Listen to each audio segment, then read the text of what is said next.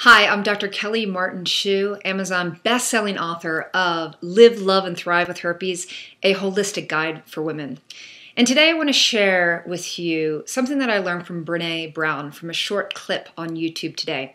And that is 3 things that you can do to overcome shame. Number 1, talk to yourself like you would a loved one.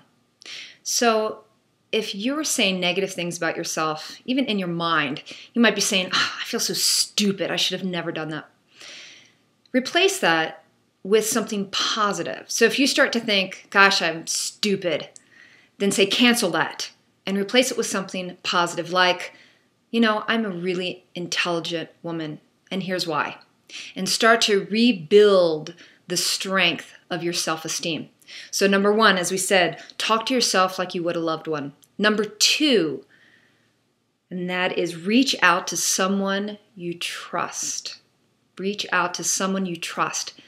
So if you've never shared your story, I really encourage you to reach out to someone you trust and open up. And then number 3, tell your story. See, shame cannot exist when you shed light on it, when you begin to open up.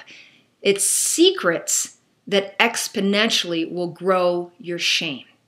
So share your story. And the best place that I know to share your story is on our Pink Tent website. It's a great first step because you can remain anonymous and put your heart and soul into your story.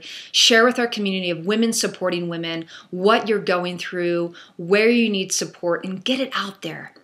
And what you will find is that a huge burden will be lifted from your heart and you'll take a huge step in your healing journey.